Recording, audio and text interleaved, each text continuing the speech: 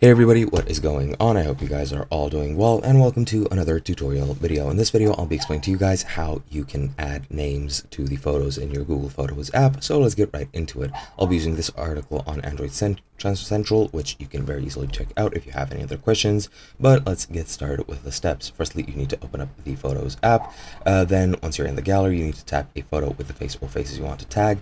Then tap the three dots in the upper right corner or just swipe to access additional options. You just swipe up and they should appear. And under people, you'll either see faces Google has already identified, or you'll see X faces available to add, and then tap the pencil icon to edit these labels. Then under available to add, you can tap a face you'd like to manually tag, and you can also tap the minus icon on incorrect tags to remove the label to fix yourself.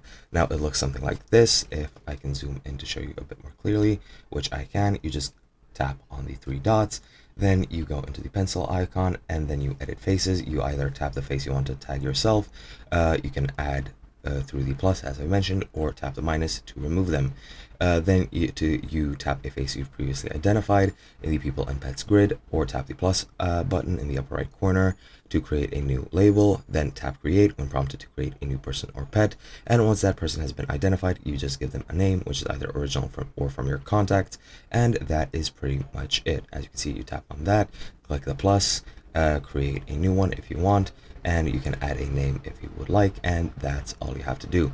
Hope you guys enjoyed, and I'll be seeing you guys in another video.